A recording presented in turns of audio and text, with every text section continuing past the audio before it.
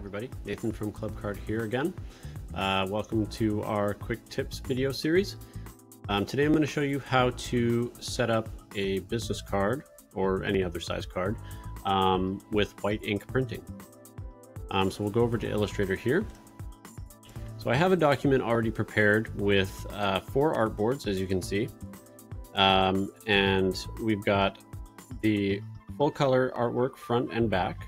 And I also have these 2 artboards here with some black outlines. Now what these black outlines are is actually where I am indicating to Clubcard to print the white ink.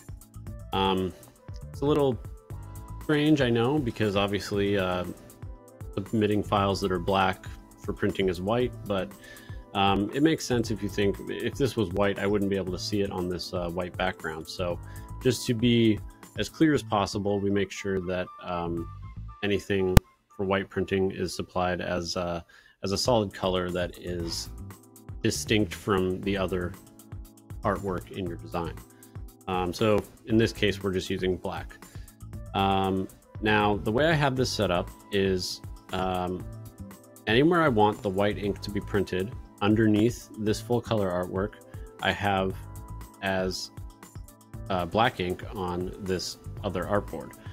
So you can see what I'll show you is I'm going to copy this, go edit, copy, click on the full color artboard and go edit, paste in place. Now you can see that this lines up exactly with the silhouette on the front.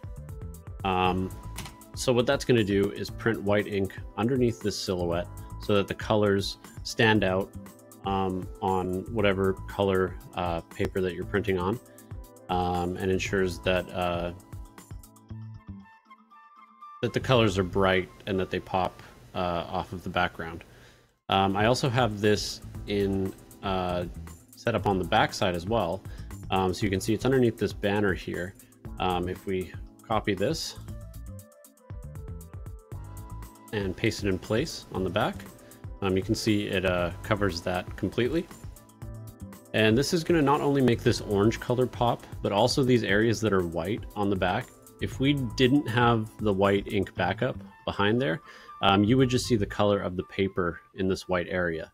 So that's another thing to keep in mind. Anytime you're printing on our brown craft stock or our black card stock, anywhere that's white on here will actually be the paper color when printed.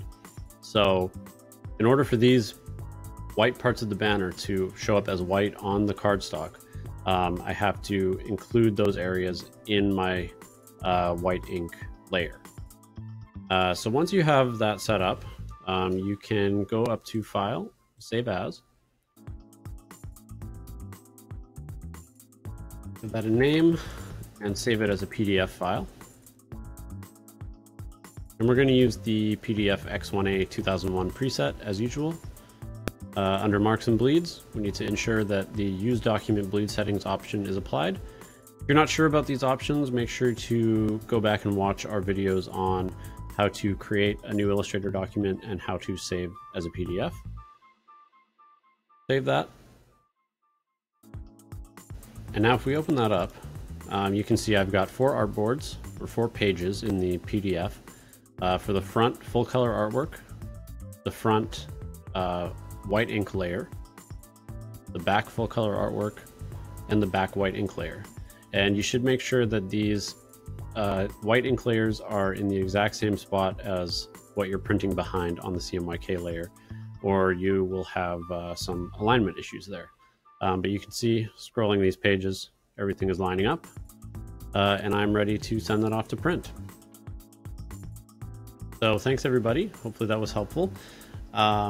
Make sure to check out clubcard.ca for all of our products and pricing, and make sure to leave a comment if you have any special requests for video tutorials in the future. Thanks.